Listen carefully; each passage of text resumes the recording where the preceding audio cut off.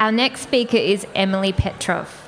Emily is a PhD candidate in the Centre for Astrophysics and Supercomputing at Swinburne University. She studies extreme objects in both our own galaxy and in galaxies halfway across the universe. She loves travel, fine whiskey, and used books. Ladies and gentlemen, Emily.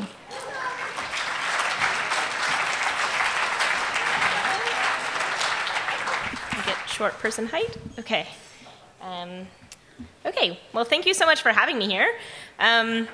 It's been amazing hearing about everybody else's science stories, and so I'm not really sure how I managed to snag an invitation to this, but it's great to be here. I'm really feeling very inspired and also extremely worthless hearing about all the wonderful scientists that came before. But as I mentioned, I'm an astrophysicist, and instead of talking to you about one of my heroes in astronomy, I'm going to tell you about a biologist. Even though I fully admit that biology was my absolute worst subject in school. But he's my hero nonetheless. So there are many astronomers that I look up to and admire. I could tell you about Ruby Payne-Scott, who is the first female radio astronomer. And I could tell you about Jocelyn Bell Burnell, who discovered pulsars. And as a radio astronomy student who studies pulsars, both of those people would be great people to talk about. But sometimes you come across a story that is so remarkable that you need to tell people about it. Even if you have to mentally apologize to all your powerhouse female astronomy people. But this is the life of an astronomy geek, apologizing in my head to people who came before, so sorry. All right, but today I'm going to tell you about someone who you've probably never heard of, and that's a man called Jacques Monod. So most of the information I've actually learned about this man came from this fantastic book called Brave Genius that I highly recommend that you read if you have any spare time at all. And I'll be telling you a bit about him tonight, but if you'd like to learn more, you can find it there. So as you could probably guess, a man named Jacques Monod is French. So he was born in the south of France in 1910 to a French father and an American mother. So that's quite an unusual combination at that time. He did his lycée, which is just a fancy French word for high school, in Cannes, and then moved to Paris in 1928. And he studied biology at the Sorbonne. So after completing his undergraduate studies, he did what many a soon-to-be famous researcher does. He went to grad school. And in the late 1930s, Jacques Monod was a character that I think many PhD students could sympathize with. He was a 30-year-old graduate student who couldn't seem to complete his thesis. Maybe, wow, there were a lot more laughs than I expected. Have some of you guys been there? We've all been there. So at this point in the story, I find him extremely relatable. And in fact, he was very hopeful about his thesis, just like many of us. And he was thinking, you know what, I'm going to finish my PhD in the year 1940. That's going to be a good year to finish my PhD. This was extremely bad luck. Because in 1940, Germany invaded France and occupied Paris, and that changed everything. So Monod had actually gotten married during graduate school, and he had twin sons who were born on August 5th, 1939. So that was 4 weeks before France declared war. And when the Nazis eventually invaded France, Monod relocated his Jewish wife and their sons with false identities in the countryside while he resumed his research in Paris. After a brief stint in the French army, he returned to Paris and was granted a desk at the Pasteur Institute to resume his research on bacteria and enzymes. Biology people, is that exciting? I don't know. But anyway, again, I'm an astronomer. I don't do this stuff.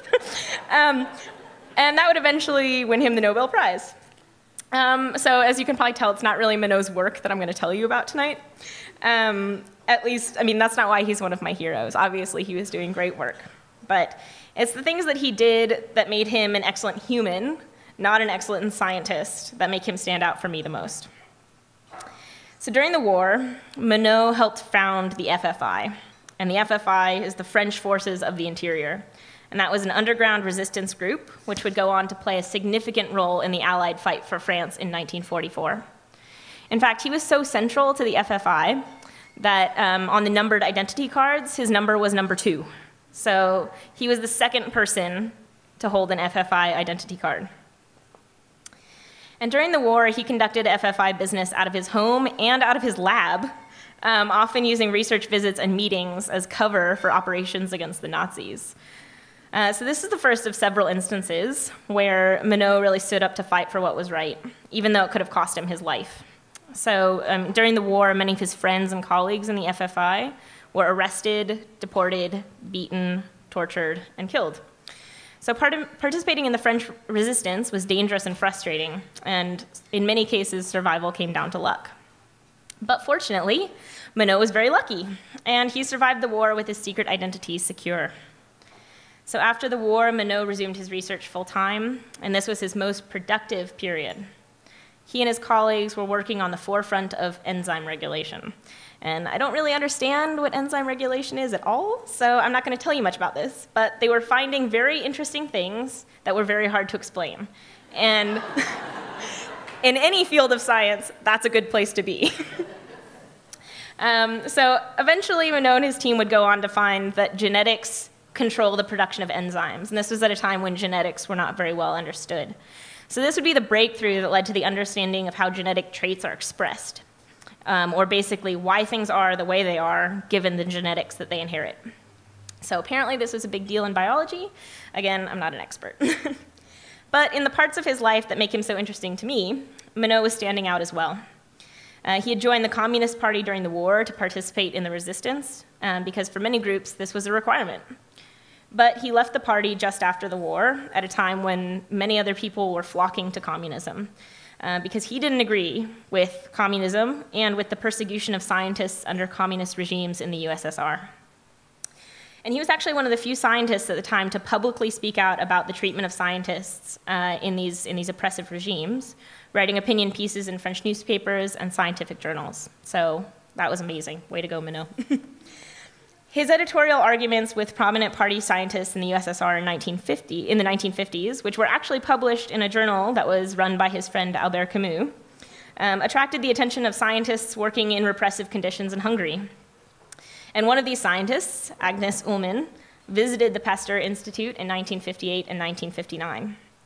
And Ullmann had participated in the Hungarian Revolution, which happened in 1956, and she and her husband no longer felt safe in Hungary.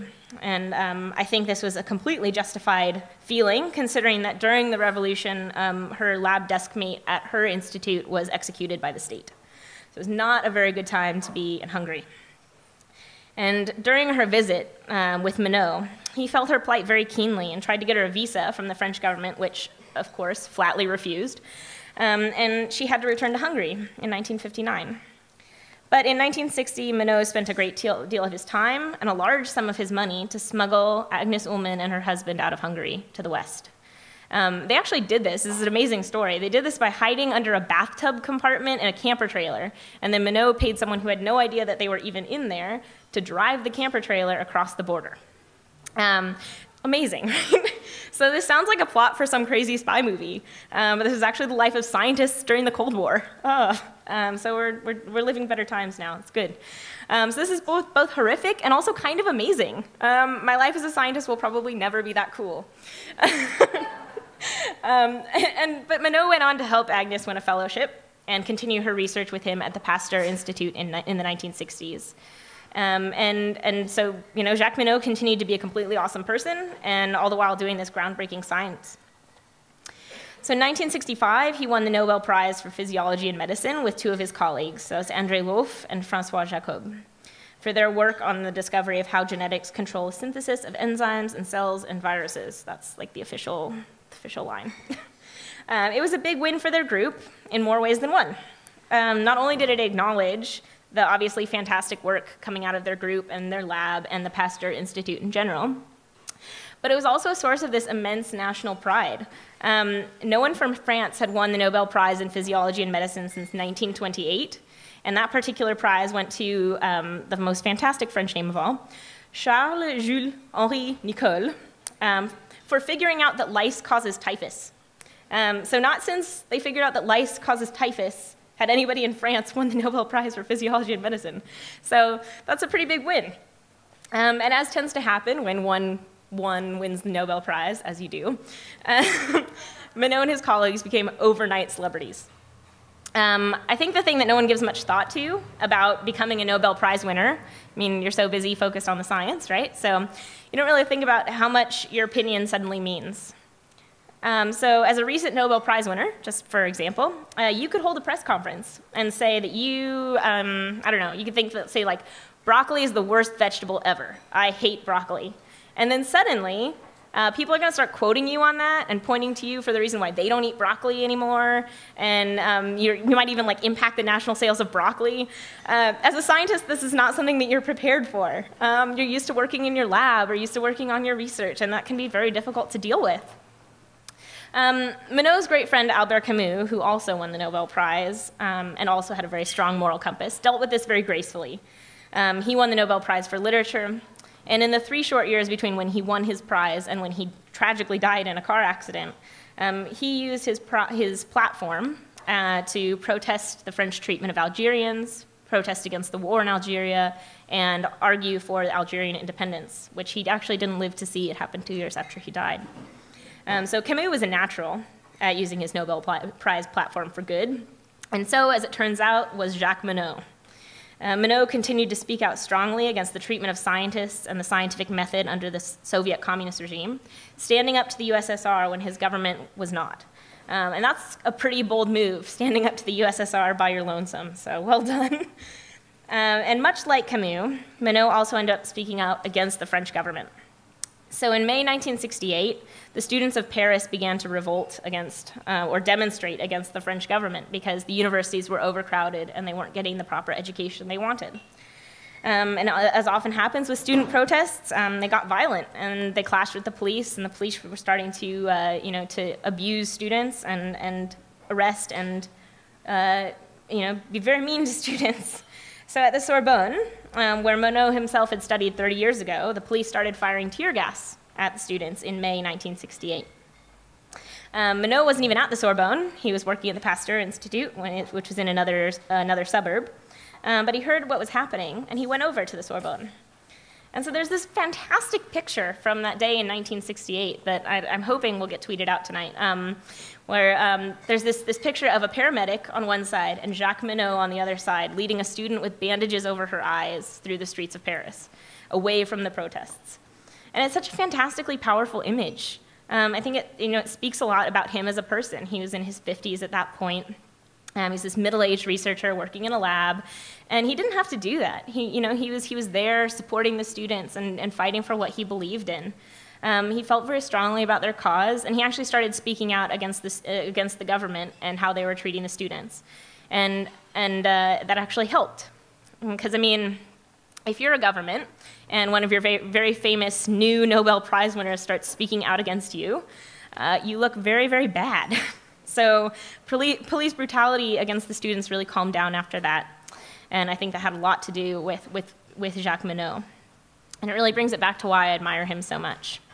I mean, for us, as normal citizens, it's pretty easy to say bad things about the government in a democracy. All you have to do is check Facebook and see what your high school friends are up to, and you'll hear some sort of crazy bullshit. But to do so openly and eloquently when you know the world is going to listen to you, is going to quote you, and is going to judge you is extremely brave. And Monod did it because he felt so strongly that this was the right thing. And I mean, this is why he's my hero. He's been doing this his whole life, from joining the French resistance against the Nazis, to defending scientists in totalitarian regimes, to helping scientists in danger from persecution to safety, to standing up for the rights of students. He was not only a gifted scientist, but he was fundamentally a good person. And he's the kind of person that we should all try to be. So he died when he was 66, but I'd say that he made all of that time count. So in short, he was a huge badass. Thank you.